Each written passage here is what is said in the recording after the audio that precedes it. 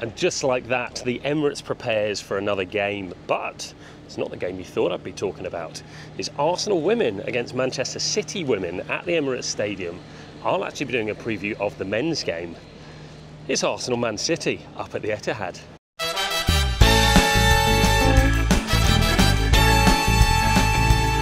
It is a very rainy day here in North London. I have a coffee in hand and I think it's time for us to do a lap of the stadium and preview Man City's game against Arsenal. The two wildly informed teams in the Premier League take each other on in a top-of-the-table clash. The winner will be first after game week 5. A lot of people outside of Arsenal circles will say it's unfair to even compare them with Man City, their success, their dominance of the league. But if you actually look at when I say in form, the last 22 games played, it's Arsenal have won 19, drawn 2 and lost 1. Phenomenal, and in any other season, league-winning form. For Man City, those same 22 games reads as 19 wins, 3 draws, no losses. So whatever happens and the outcome of this result, someone's record is going to be tarnished. So the big thing about this game, it's yet another game where I find myself walking around a North London establishment whilst Arsenal are actually playing in a different part of the country. And as Arsenal head to the Etihad, I kind of think back to last season where it was Arsenal 0, Man City 0, in a game that some people have said was the reason Arsenal didn't win the league, although I really suspect the drop points against Fulham and West Ham at home are a much bigger input to that than what we did up at the Etihad. But there was an important point about last year. We didn't concede at the Etihad. That is not something Man City have had to deal with very often. Not only that, but actually over both games last season, Man City didn't score against Arsenal. There's not many teams in world football who can say that. It was 1-0 to the Arsenal at the Emirates Stadium. It was 0-0 up at the Etihad, and on both occasions, William Saliba had Haaland absolutely in his pocket. And what this fixture has really highlighted is when Haaland doesn't score, Man City don't really look as good as you think they do. A lot of people will say yes, but he does score, and therefore he'll go into this fixture and score again. But if he doesn't score for the third successive time against Arsenal, and Saliba sits him down like he's done in the other 2 games, you have to really start questioning, is this the chink in the armour that Arsenal need to utilise and show other teams how to utilise to make sure that Man City start dropping points? One thing that will have buoyed on all Arsenal fans is David Raya's penalty and follow-up rebound save against Atalanta earlier in the week.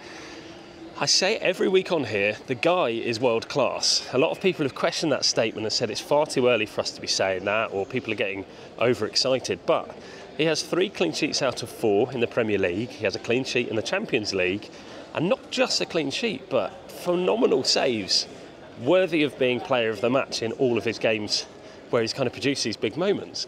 When you couple that with the arrival of Jurrien Timber looking solid and well in his position at left back, considering he's basically had a whole year out to just study what Arteta wants him to study, Ben White being dependable as usual, and Gabriel really popping up again like he did last season as Saliba's perfect partner.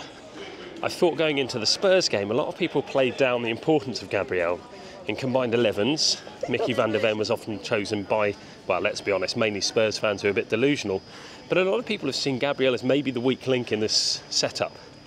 And I think what I'd say to that is if Gabriel is your weakest player, you're probably going to keep as many clean sheets as Arsenal do. I fully expect this defensive unit to not switch off, to not have an embarrassing moment against City. Maybe it's a watch this space moment and you can look back to this video and leave a comment if that doesn't happen. But Arsenal just looks solid at the back. If I rewind a week and think about the Spurs fixture, the big concern was our central midfield. Declan Rice was banned for a game, Ødegaard was out, and of course new signing Mikel Merino is still yet to get to full fitness following that training incident where Gabriel fell on him and I guess just did his shoulder in. This week though, Declan Rice is back and he'll have a point to prove. This is a player who could have gone to Man City. They had the money on the table and I think it would have been accepted by West Ham had he wanted that direction. But he turned them down for Arsenal and he was phenomenal in his first season with us. But going into it now, he will want to prove that he's maybe not Rodri's equal, but he's totally worthy of being at a top Premier League side and that he's really kicked on since those West Ham days, which were fantastic to start with. I don't think he's got a point to prove to Arsenal fans, but I think to Man City fans and the wider public, there'll be huge scrutiny on what Declan Rice can produce.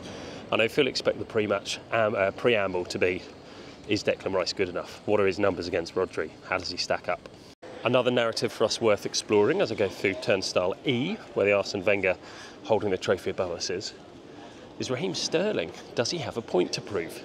The ex-Man City player, the ex-Liverpool player, and the is he an ex-Chelsea player? I guess he's just on loan. Will want to prove to Pep and Arteta that he's capable of pulling apart this Man City defence. He knows how it ticks, he's trained with it a lot, and I think you might see game minutes from Raheem Sterling in ways that we didn't see against Tottenham. So, interesting fact about this is where you can get your beer, this is where you get your matchday merch.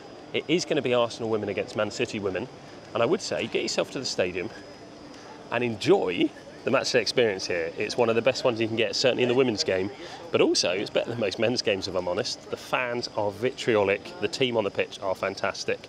Jonas Eidevall is the manager, and he's got attacking and beautiful football, and it'll be the return of Vivian Miedema, who moved to Man City over the summer. So watch it on TV. If you can get a last minute ticket, get it. Arsenal will be playing, I don't know, about 80 or 90% of their home games at the Emirates this season. So if you're watching this as a men's fan, get into the women's game. It's super fun, great match day experience, not just for you, but for the whole family. So enjoy. Now, one player that's hugely under the cosh at the moment is Gabriel Martinelli. He just keeps missing big opportunities in front of goal. And I said last week, whether it's by hook or by crook, if he can just put a ball in the net, I think he'll be all fixed and back to usual. He looks like a confidence player, but he really does need to get a goal or an assist. In last year's fixture at the Emirates, he was the match winner with a 1-0 win, albeit a slightly deflected shot. What any Arsenal fan would give for that again? Absolutely, yes please. How do you break Man City down then? Do you keep the ball? Do you defend with a very tight press like Arsenal did against Spurs last week? I don't think anyone really knows. What I do know is this side proved last season that they can go toe-to-toe with this Man City side. Arteta clearly has the DNA of both clubs within him. And actually, I was saying to a friend before this game, I have more faith in Arteta preparing for one-off fixtures than I do against Guardiola doing it. I feel like Pep's got a little bit complacent where for a lot of his fixtures, he can just play his own game and he doesn't need to consider the opposition. This will be a huge match-up between Pep and Arteta on which one of them has best prepped for the other team. And actually, there's part of me that thinks Man City won't really know what to do with this Arsenal side. Do they do what they do last season and hope for a draw against us? Or do they come out with a bit more ambition? Time will tell. I would love to sit here grandstanding about the results that Arsenal might get and say it's going to be a huge win, but let's be honest, who would ever say Man City will drop points? What I do know is one of these teams is going to win the title. They are so far clear of those around them in terms of footballing ability on the pitch and just the confidence and swagger off the pitch. I think Arsenal will get something from this game. I'm going to go with a 2-1 win against the run of play. I'll be wrong if I didn't think Arsenal could win. Let me know below in the comments who you think is going to win this game. Anyone who gets it completely right, with a goal scorer as well, can have a free pair of Havaiana flip-flops. And there we can go. That concludes another lap of the stadium. If you've liked these videos, please give a thumbs up. As usual, leave a comment and consider subscribing. But as for now, enjoy your Sunday football. It's a Man City Arsenal double header. I'll be watching from the safety of my home where it's not raining. Next week, I think we return to an actual home fixture. As ever, be good humans, do good things, and wherever you're enjoying it, have a great footballing weekend.